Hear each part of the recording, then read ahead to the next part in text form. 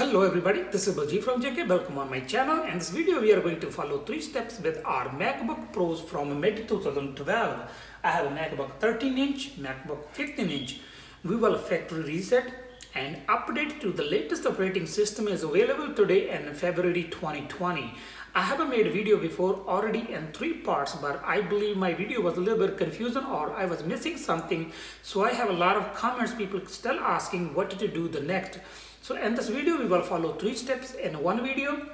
I will explain what my means to 3 steps. Actually, if you have a MacBook 13-inch and MacBook 15-inch launched in mid 2012 and you didn't create any backup past and you want to factory reset, so what will be happen if you factory reset your MacBook 13-inch? This MacBook will go operating system 10.8.5, which one originally when you bought at the first time, and this will go to 10.11 or something. Whatever the time you bought your MacBook, you have an operating system. So basically it will go to the original operating system first time you bought it. Today's operating system is 10.15.2 or 3, whatever gonna be available. If you try to upgrade from 10.8.5 to 10.15, then your 13-inch MacBook Pro will not update, because a requirement for 10.15 is you have to have a running operating system 10.9 or later. So in MacBook 13-inch we have to follow 3 steps. So we have to factory reset, then we're gonna update to the 10.11 operating system, and third step will be 10.11 to 10.15. But MacBook 15-inch, once you have update, you will be able to update to the latest operating system. Now let's start. So now let's start with the factory reset. First, it can be many reasons. You want to sell your MacBook, or this your MacBook not working the way you want, so you want to reset. So first step you want to do, if you have your information, your data, you want to save it, you would like to back up, you can do either way. You can back up your iCloud account, or you can have an external storage device, USB drive, hard drive, according to your data size, and then you simply plug into your MacBook and you can copy paste, or you can just drop it in like whatever you want to save it. Once you're done, you back up your data, you just eject your hard drive or USB drive, then you go to system preference. That's really important steps you have to do it, as can help you to erase your MacBook Pro safely without you losing any information and without you giving your information away if you want to sell your MacBook. So now we are on system preference. So over here, the one thing you want to do, you want to uncheck Find My Mac.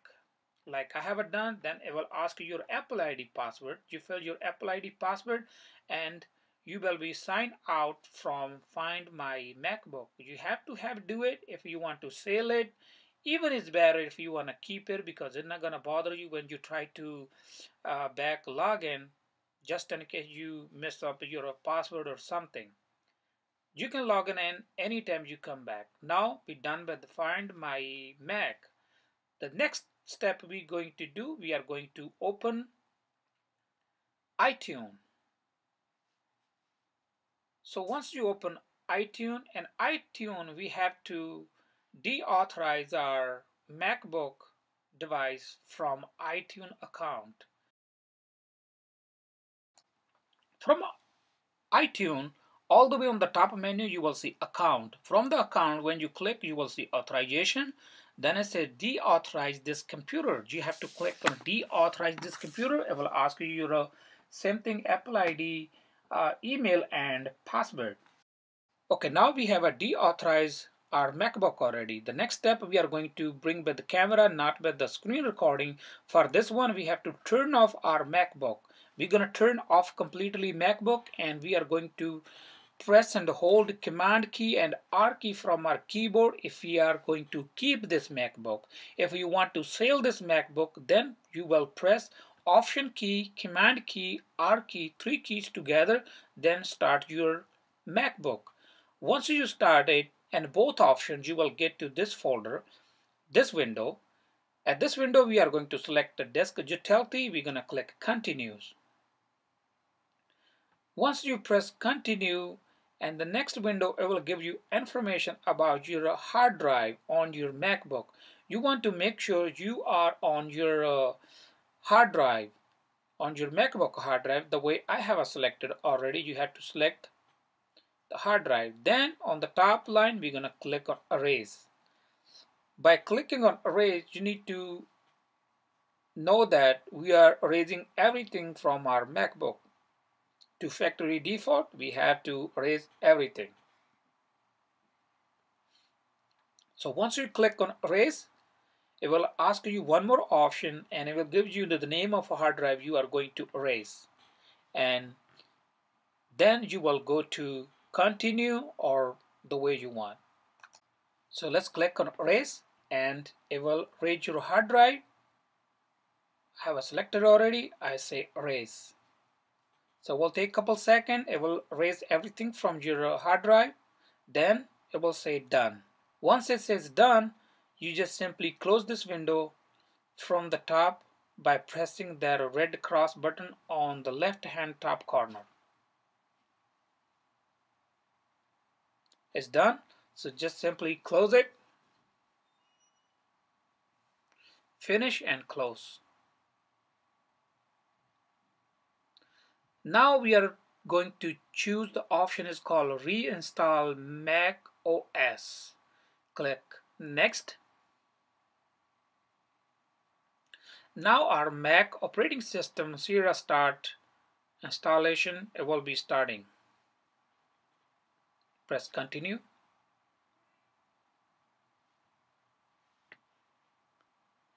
As we know, there are going to be a couple things. We have to click yes, agree. We have to agree with a couple stuff like the way we are installing operating systems. You have to follow all the options according to your need, and we are going to install our MacBook operating system. I'm also staying with the camera so I can record everything. What are the common things it's asking? Over here asking about the country or whatever your country region you're gonna select. Then you probably want to log into your Wi-Fi because it's gonna factory reset whatever the Mac operating system is going to pick up from online. You simply click and fill your password for your Wi-Fi network and just keep going, and it will take a couple seconds. Your MacBook will be ready. Now we have done the first step. We have already factory reset our MacBook. I have two MacBooks here. We will talk about both of mid 2012 15-inch, mid 2012 13-inch. This one is mid 2012 13-inch. I have to follow 3-step on it. So I'm already factory default operating system is 10.8.5. If I have to update to the latest one, then I have to have running 10.9 or later. So I have to follow 3-step. I will update from 10.8.5 to 10.11.6. Then and third step we will do 10.11.6 to 10.15.1. Let's talk about a 15-inch first. I have to follow only 2 steps here. When I have a factory reset my 15-inch MacBook, factory default operating system is 10.12.6. So simply at this one I have to follow only 2 steps. First I have a factory reset. Second I will just ask for look for my software update, and it will show me the latest operating system is available for this MacBook, and I will download and install. So my MacBook 15-inch is already done. I have a follow 2 step. First I have a factory reset, and then I have update to the latest operating system. And MacBook 15-inch you will be enjoy the latest operating system. But if you talk about MacBook mid 2012 and 13-inch, when I have a factory reset, I go to 10.8.5. I cannot update to 10.15 because it requires your operating system running 10.8.5. So I have to do something in the middle. Any operating system is later than 10.9 and it requires 10.8.5 to be updated. So now let's see how we can do this one. We are going to follow 3 steps. Now let's move to the second step. So now let's check first. If you go to the Apple logo on left hand side and check for a software update, it will not give you any operating system update, but it will show you you have a iTunes or other software to update. But if you try to, they will say you need a 10.13 or 10.15 running to update those software. So I have found the way you can fix that one. So now let's go. We can figure it out how we can figure it out how we can update to the latest one. So inside the Google, we are going to search on Google. When Google, we are going to search for OS XEL Captain 10.11.16. I will also leave a link in description so you can simply click and download their 10.11.6 operating system for MacBook. You will see the first option on the top. We're going to click on here. That's general. That's from the Apple. I'm not going to download from the third party or anything. If you look at on this one is just required to update to this one 10.6 or later. So as we have a 10.8, so we are able to install this MacBook operating system. So over here at the number 4, if you slide over here, you will see download OS X EL Captain.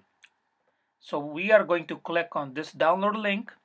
When you simply click, it will start downloading. Here on the top you can see I have a mid already, half of already. It's taking about like maybe 10 to 15 minutes. I believe is also depend on your MacBook speed. If you have a little bit faster, probably will take less time. So now we will wait for to finish download, then we will start installing.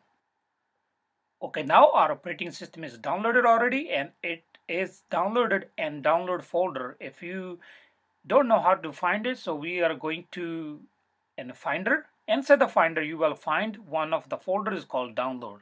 So it will be located at download folder. It will be downloaded in this folder. So now we are simply going to click on this one, install osx.dmg file. We have to double click and it will start installation. Now our file is already open. It's converted to package. Now we have to click this package. We have to install this package in our MacBook.